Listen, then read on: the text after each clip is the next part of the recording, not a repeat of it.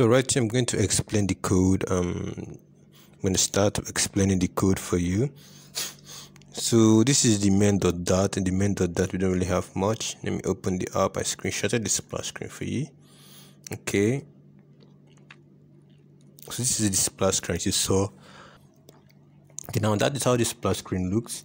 It's a very simple design for the splash screen. It's not that hard. So we have the main.dat, and you can see the main function. We have the run app inside the main function, So the run app now runs my app function. So my app function is a stateless widget, and you see in the stateless widget is going to extend stateless widget. You're going to override the build method, and the build method, you have the home to be the splash. You see, so the first screen the build method they gives to you is the splash screen. That is this screen you see right here. Then I had to do the debug show checked banner is false. And that is it for the main.dat. You see, it's that simple. So I'm going to go and explain more. Let me see. Okay, so that is the splash screen there. In the main.dat, it's also a stateless widget. The splash screen is also a stateless widget, and you see the splash there extends the stateless widget. So that is it. And there as the stateless widget, I'm gonna override the build method. So at the stateless widget, you're gonna override the build method. You see, that is the build method there, and the build method contains a material app. Okay, and you have the scaffold as the home to the material app, and then the body of the scaffold is a splash body. So you see the body of the scaffold is a splash body. So I also have a class splash body. Splash body is actually a class. I have a class called splash body. So splash body extends a stateful widget, and a stateful widget, or it actually helps you monitor the state. It's very sensitive to the state of the widget. So you have to override the create method. So you override the create state, and the create state will return to you. It will return a splash state. So that splash state, another class you have there. You see down here we have the splash state, which extends the state, and you pass in the splash body. Passing the splash body, so you can pass in the splash body. That's the splash body we have up there. So now what do we do here is that scrolling down, down. Okay, you have a logic class. I created this class, a logic class that will help you when using the timer for the splash screen. We have the timer execution. Yes, I'm going to the logic class now, and in the logic class you see we have the build context and a lot of things here though. So there's the build context. We pass in the context. You see the logic here and all of that.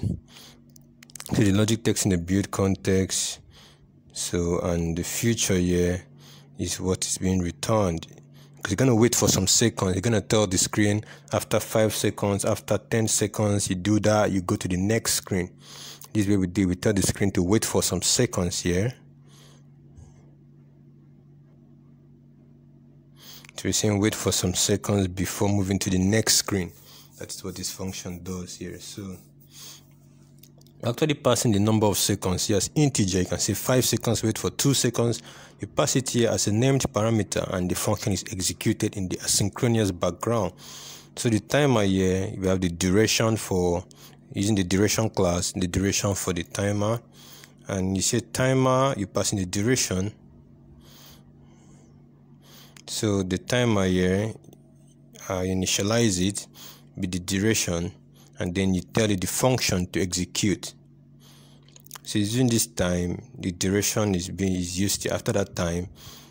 After the number of seconds you want it to wait, it will execute what you see in the navigator push replacement. So it actually takes you to the next screen, that is the soccer app screen.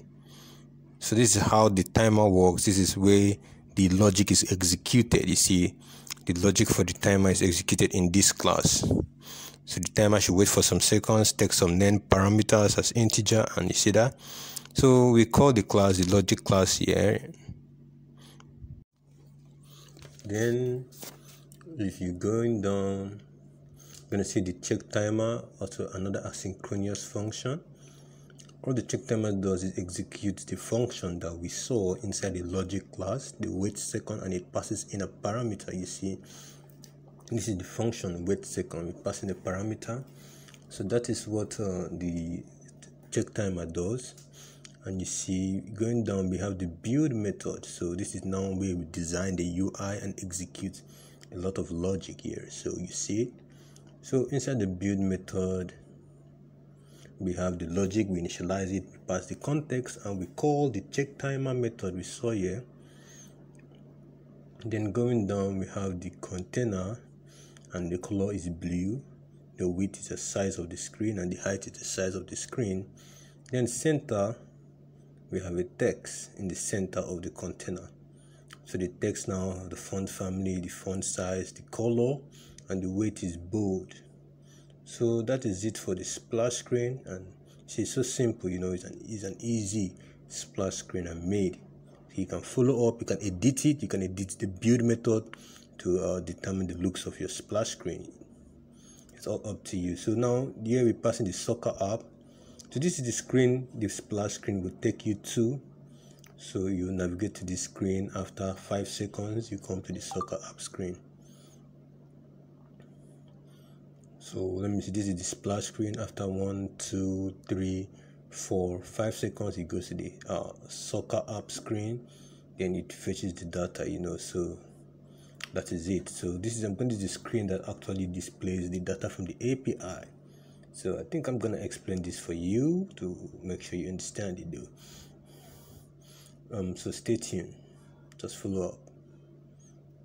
So the soccer app actually extends a stateful widget. The screen here, the soccer app screen, extends a stateful widget. So you see, this is the stateful widget, and then it has a constructor.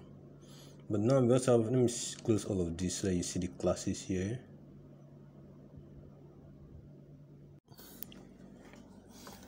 Okay, so now in the build method, let's see, what do we have here? Go down. Okay, everything you see here makes up the screen you see on the UI. It's not that complicated, you know. All we have here, first of all, the build method, we have a scaffold, then we have a background color, and there's a primary color. I didn't even show you my color class. You know, I made a class, my color class. Let me look for it. See, in colors.dat, you're gonna see all my colors. So normally I store all my colors in one folder so that I can just easily edit it. I can easily come back to it. So if you check here, you see my color class, and in my color class you can see all the colors you can make use of. Actually, it's good you just put everything in one place. That's just nice of it. I feel the code is more arranged that way, you know. So all my colors are here. So in the scaffold, we have the background color, and we have the app bar. So remember, let me go back again. We have the soccer app. That is the first class. Then we also have the background color. This is where I stopped actually. Let me continue from here. So you have the app bar. You see the app bar inside the scaffold. You have an app bar widget. You see. So the app bar, the scaffold has a property you call app bar. Then you can put your app bar there. You can decorate your app bar the way you want it to be. So the app bar too still has a primary color, the same color with the scaffold. So if you check on the UI, we have the elevation there of 0.0. We are not giving it any elevation. We are not giving the app bar any elevation. It's going to be 0. So we have a text as the title. The text is soccer board. You can look at the screen there. You see on the app bar on top of the screen, we have a text, the soccer board, which is actually on the app bar. We gave it a text style. We gave it the color of black, and the font family too. We gave it. So the weight is bold, and you know, it's just a simple app bar actually. You know, that's what we used inside the scaffold. So you can see there the app bar on top of the screen. just a normal app bar with a text widget in it and a background color of primary elevation 0. That's what you're seeing up here. If you look at it, that is my app bar inside the scaffold. So the center title is true. Actually, it's going to be true here. The center title is true. I was putting the text at the center. You see the text now is at the center. So all of this is inside the build method of the soccer app state. It's inside the scaffold. We have all of that. So now the body is a future builder. The body of the container of the scaffold is a future builder, because a function is going to return a result in the future time, you see. So everything you see there, the container is being displayed after a certain result is gotten from the future builder. So we actually wait for it to fetch the data from the API, then we return the result using the future builder. So when the result is returned, we now show it on the UI. So the future builder has a property called future. The future is actually, we're passing a function there. I've created a class. We call this class the football service. So the future builder has a property called feature. We pass a function to this feature. So the function we pass in here is from the football service.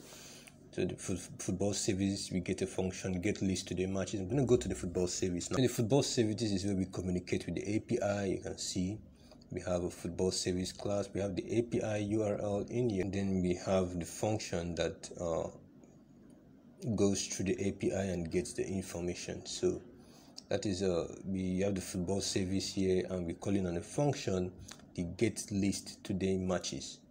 So this actually takes in the year, the month, and the day of the match that you want to get. By default, I assigned a value to each of these parameters.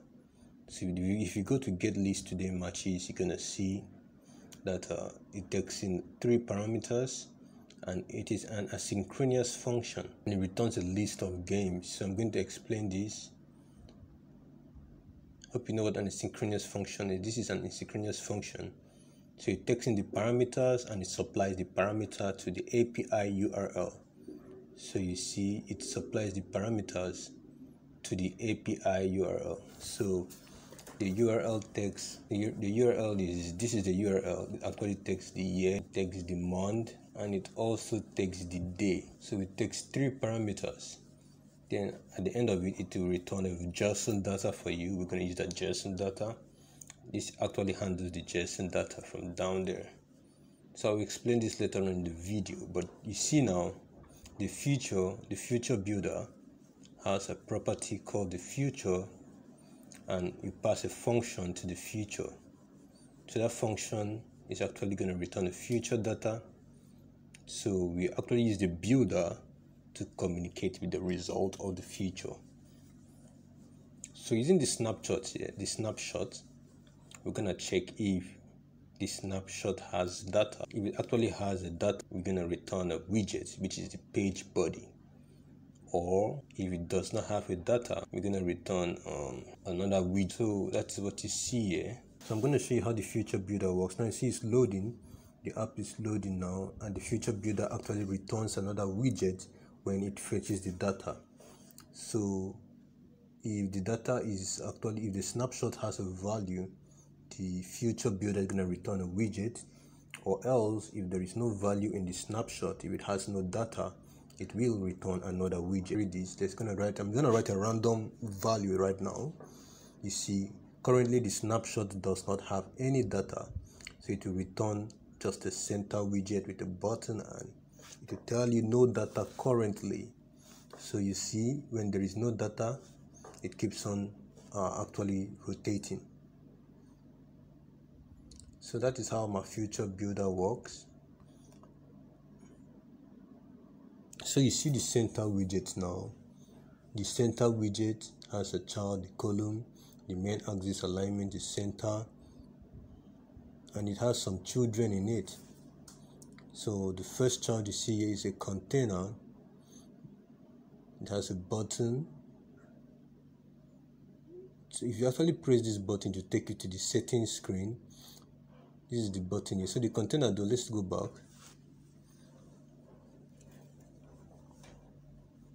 It has my button as a child.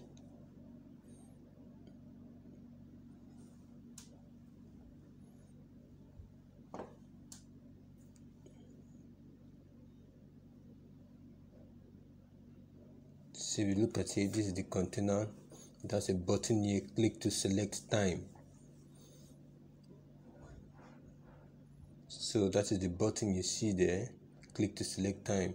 So the button color is blue.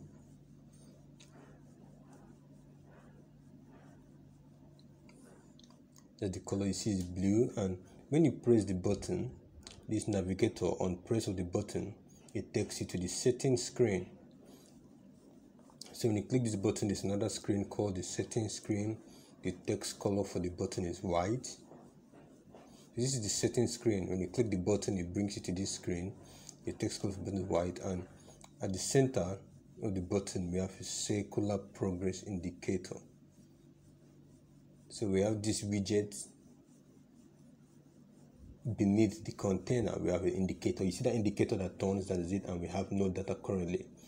So that is just it. So you see there, they have the indicator that's rotating, and we have this. So currently there is data though, this data. So if there is data, it will return for you. It will return the page body. Let's close this. So if there is data, it will return this page body for you, and it will pass in the data. So you can call the snapshot.data. It will pass it to the page body. That is, this is the page body you see here. So if the snapshot has data, it comes in here. So we're going to go to the page body now.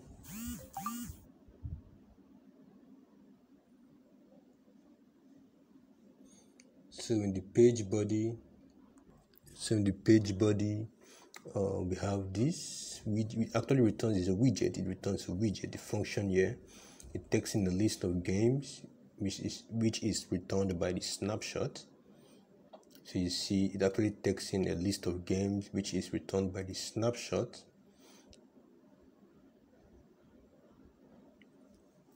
So the snapshot data is actually a list of games, null, and passing the context. So we're gonna stop here. I think stop here. So I'll see you guys in the next video of this series. Just subscribe. Thank you.